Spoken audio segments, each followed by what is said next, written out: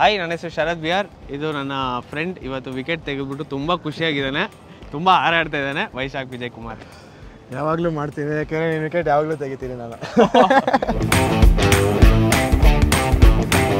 ಮಗ ಹೆಂಗೆ ಅನಿಸ್ತದೆ ಫೈನಲಿ ಮಹಾರಾಜ ಟ್ರೋಫಿಲಿ 100 ಹೊಡೋದಕ್ಕೆ? ಇಷ್ಟು ವರ್ಷ ಕಷ್ಟಪಟ್ಟಿರೋದಕ್ಕೆ ಫೈನಲಿ ರಿಸಲ್ಟ್ಸ್ ಕಾಣಿಸ್ತದೆ. So how do you feel? Obviously ಖುಷಿಯಾಗುತ್ತೆ. ನಾನು ಓವರ್ ದಿ ಇಯರ್ಸ್ ತುಂಬ ಜನ 100 ಹೊಡಿತಾ ಇದ್ರು ಮಹಾರಾಜಲ್ಲಿ, and all of them are big names and most of them are big names. And last year couple of them ಹೊಡೆದ್ರು.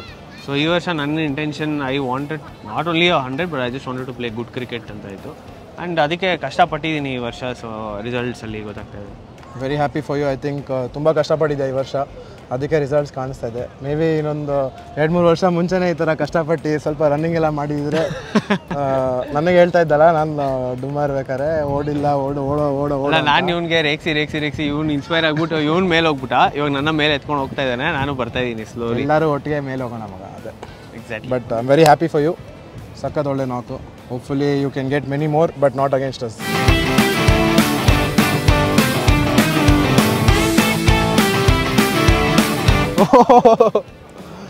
ಮಗ ಈ ಫೋಟೋ 100% ಇನ್ಸ್ಟಾಗ್ರಾಮ್ ಹೋಗ್ತಾ ಇದೆ.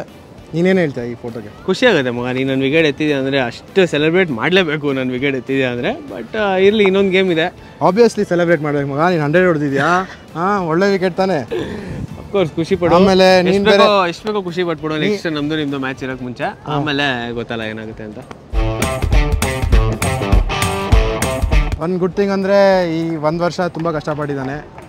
He was always talented, but ಆ ಹಂಗರ್ ಐ ಥಿಂಕ್ ಇತ್ತು ಮುಂಚೆನೂ. ಬಟ್ ಈ ವರ್ಷ I think he is showing that hunger, that he really wants it very badly ಅಂತ.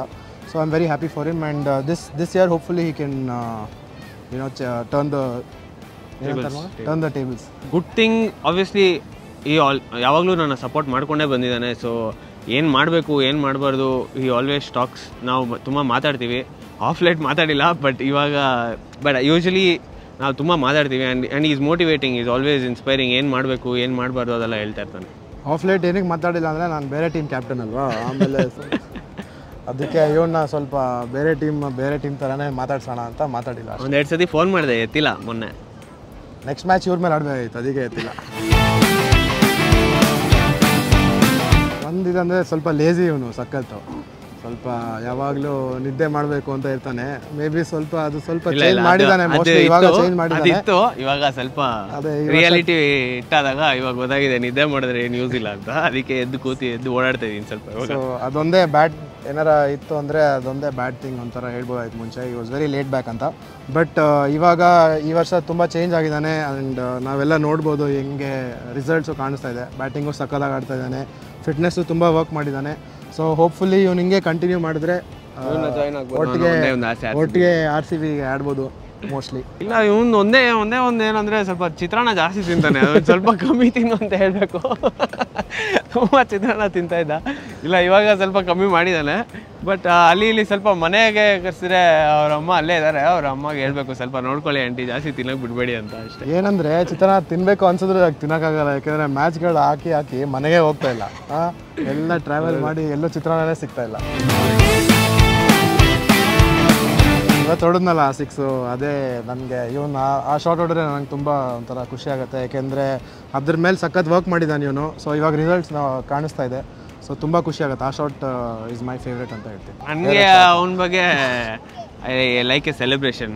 ಐ ಲೈಕ್ ದ ವೇ ಈ ಸೆಲೆಬ್ರೇಟ್ಸ್. ಆ ಫೋಟೋ ನಿಮಗೆ ನೋಡಿರ್ಬೋದು, ಬರುತ್ತೆ 2 ದಿನದ ಇನ್ಸ್ಟಾಗ್ರಾಮಲ್ಲಿ ಹಾಕಿರ್ತಾನೆ ನನ್ನ ಮಗ. ಆಲ್ರೆಡಿ ಗೊತ್ತು.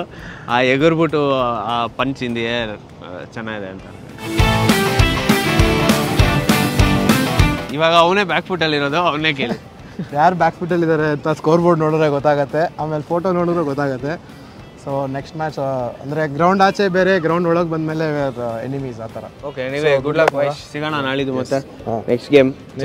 ಸ್ವಲ್ಪ ರೆಡಿ ಆಗ್ಬಿಟ್ಟು ನೆಕ್ಸ್ಟ್ ಗೇಮ್ ಮತ್ತೆ ವಿಕೆಟ್ ಎತ್ತಿ. ನೆಕ್ಸ್ಟ್ ಗೇಮ್ ನಿನಗೆ ಡಿಫ್ರೆಂಟ್ ಟ್ಯಾಕ್ಟಿಕ್ಸ್ ರೆಡಿ ಮಾಡ್ಕೊಂಡು ಬರ್ತೀನಿ ನಾನು. ಅವಾಗ ಗೊತ್ತಾಗುತ್ತೆ. Hopefully first over out ಆಗಬೇಡ, second over ಆಗ್ತೀನಿ. ಫಸ್ಟ್ ಓವರ್ ಮುಂಚೆ ಔಟ್ ಆಗಬೇಡ. ಫಸ್ಟ್ ಓವರ್ ಸ್ವಲ್ಪ ವಾರ್ಮ್ ಅಪ್ ಆಗಿ ನಮ್ಮ ಬಾಯ್ಸ್ ಎಲ್ಲ ರೆಡಿ ಮಾಡಿ ಆಮೇಲೆ ಬಂದು ನಿನಗೆ ಗುಮ್ಮೋದೆ ನೋಡೋಣ.